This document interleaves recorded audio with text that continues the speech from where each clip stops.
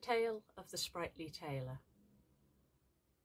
The Great MacDonald of Saddell Castle needed many fine things to wear, and he had a tailor who made for him his coats and his waistcoats and his breeches and his trews. And near to Saddell Castle there was a haunted graveyard, and the MacDonald was curious about it. So one day he said to his tailor, "Do you think you might make me a pair of trews?" "Aye," said the tailor. "Do you think," said the MacDonald, "that you could make me a pair of trews overnight?" "Aye, I think I could do that," said the tailor. "Do you think you could make me a pair of trews overnight and outdoors?" "Aye, I think I probably could," said the tailor. "Do you think," said the MacDonald, "that you could make me a pair of trews overnight, outdoors, and in that graveyard over there?" "Well, that graveyard is supposed to be haunted." "I know," said the MacDonald, "and I want to find out what it's haunted by. Tell you what, I'll give you 3 times the normal price if you'll do that." "Well, I'd like the money, certainly," said the tailor, "so yes, I'll do that." And the tailor set up his work in the graveyard, sat himself down on a gravestone, lit a candle, and began to sew. And he sewed small, neat stitches. And around about midnight, he felt the ground begin to give a slight shake.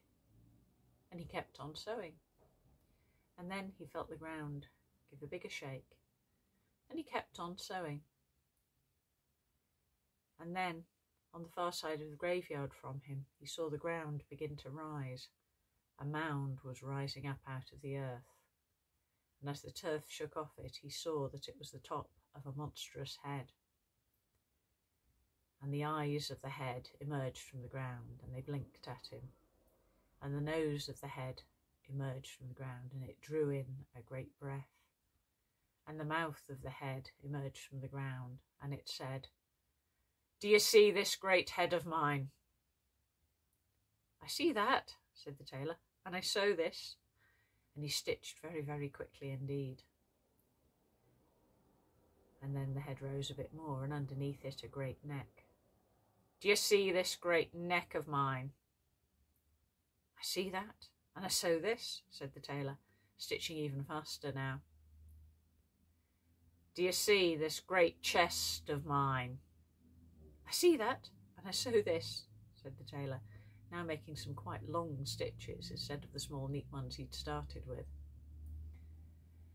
And the monster rose up even further. "Do you see these great legs of mine?" "I see that, and I sew this," said the tailor. Now his stitches were very long indeed.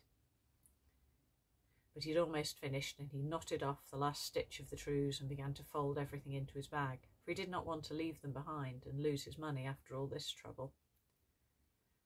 "Do you see these great feet of mine?" said the monster. "I see that," said the tailor, "and I use these." And he got to his own feet, and he began to run. And he ran through the graveyard, and he jumped over the wall, and on the far side there was a little woodland, and he ran through the trees, zigzagging, with the monster chasing after him. And he saw Saddell Castle in the distance, and he ran up the path, up the hill to it, and he hammered on the door. "Let me in, let me in!"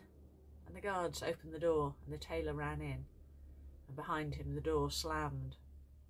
And the monster reached the castle just as the door slammed in its face, and in its fury it reached up, and it clawed at the lintel of the door.